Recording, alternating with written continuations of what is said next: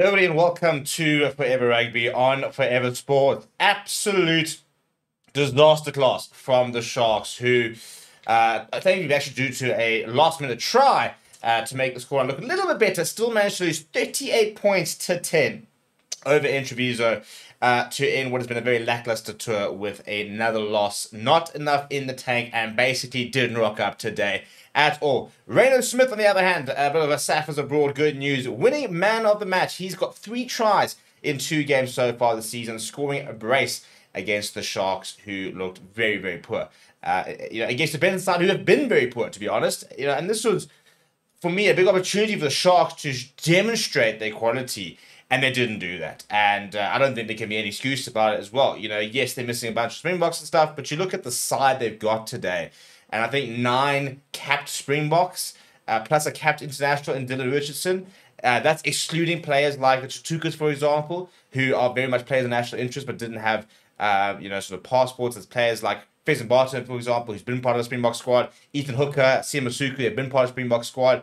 There was enough quality, in theory, in this Sharks 23 to get the job done, and they were completely outclassed from the get-go and were held to just 3 points up until the 80th minute. So more pressure growing on John Plumtree because, the season can't be won. The tournament can't be won in the first, couple of months, but it can definitely be lost. And the Sharks side now find themselves, I think it's just 6 points from 3 games. 6 points out of possible 15. And thankfully for them, we'll travel back to South Africa. But before we look at the game itself, please do smash a like on the video. Please do subscribe to the channel as well. A big note on that Benetton scrum. Missing 6 props, as well as having lost 2 their 2 hookers coming into the season. And yet, we're really solid at scrum time. In fact, it was a scrum penalty early on in about the 8th minute that actually really gave Benetton some early momentum. They won a scrum penalty. It was actually a Sharks scrum. They then managed to get themselves into Sharks territory, won another penalty, and that's when Jacob Umaga started really taking shape with his first penalty of the day. Phenomenal performance from him, scoring a lot. I don't think he actually missed a conversion. Was absolutely sublime. And to think that this Benetton side still get somebody like Thomas Albanor's back shows you that they really are a lot better than what they have been in the early stages. So that was in about the 8th minute. Sharks managed to get one back about 10 minutes later with through the boot of Sia Masuku to level things. Not before they did lose Ethan Hooker to injury, and Francois Fenter replaced him very early. So not good news as a Sharks fan to see someone like Ethan Hooker going off, given the fact that they don't have a lot of their box around at the moment, and now they're going to have to contend with potential injuries. But things also started heating up in about the 23rd minute when Benetton scored their first try. Had a nice line towards the right-hand side. And Jacob Umaga, just a long pass on the bounce to Odogwu, who then had so much space in front of him and just pinned his ears back, basically, ran to the corner and went over almost untouched. A really good conversion from Umaga, and all of a sudden, Jason 10 points to 3 up. But the big thing I think from them, they didn't start there. Rayno Smith with a really nice try, a couple of missed tackles, really poor defensive effort, I think, in general from the Sharks. We'll look at some of the stats in a bit. But a couple of nice offloads. Rayno Smith going over for his first try. Am I going to make no mistake? And then, probably the big moment of the game. I mean, at that stage, you're sitting on sort of 15 points to 3.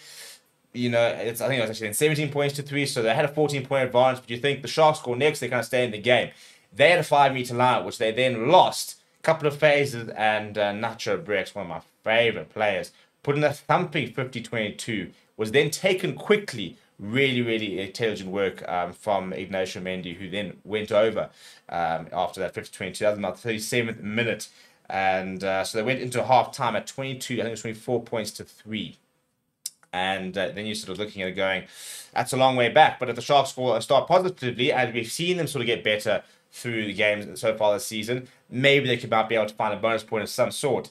But an incredibly poor, about sort of 25-minute period. Sharks knocking the ball on, just making stupid mistakes. No really attacking shape. No sort of game plan, physical game plan, I think, is probably what a lot of fans will be worried about. Is that it just doesn't seem to have much of a plan to try and break down that Benetton defense. In the 68th minute, there was finally the points in the second half with Rayno Smith going over for his second.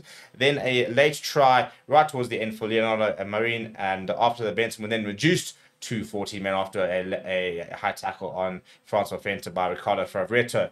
And took going over to make it 38 points to 10. Let's look at some of the stats, which kind of shows you, I think, just, what is concerning about the Sharks.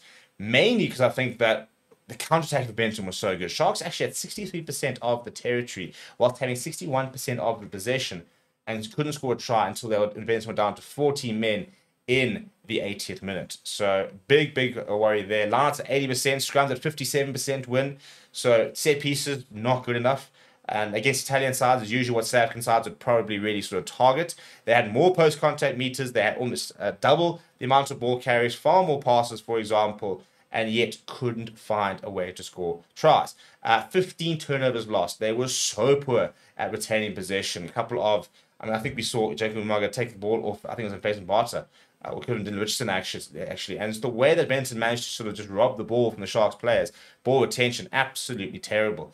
And I think that's a big part of the game that they'll need to look at, because you can't, yes, they had all these momentum, all the possession, all the territory, but when it really came down to it, when it actually mattered the most, they were losing ball far too easily and really poorly as well.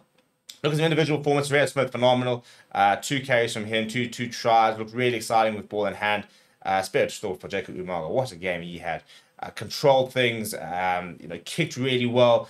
The combination of Anisha Bricks and Tommaso Melancello, probably arguably one of the combinations in the URC. I don't think you get much better. Maybe you look at the sort of Hupilotto, Hugh Jones combination, the Gary Ringrose and Robbie Henshaw combination at Leinster, but I don't think after that, I don't think it's a better centre combination. In fact, I think it's actually enough to argue that is the best centre combination in the URC, and looked really good once again today. It was the Benetton side we've been waiting to see, to be honest, because they've been really poor in the opening few games. So they finally get themselves, a win under the belt, and that takes them. Should take them, I think, about to. I think they should go about 12th or 11th, but in and around that's sort of where Zebra is. But for the Sharks, that'll be 6 points after potential 15. Not good when you consider they're sort of the other South African sides, the likes of Lions, looking to try and go 14, 15 out of 15. The Bulls in similar position. Stormers currently sitting with 5, but we'll play against Edinburgh very shortly. So Sharks at risk of being a little bit left behind if the other sort of results go the different ways this past weekend. Let me know what you thought about the game down in the comments below. Please do smash the like on the video. Please do subscribe to the channel as well. Thank you very much for watching. My name is Steve, and I'll chat to you soon.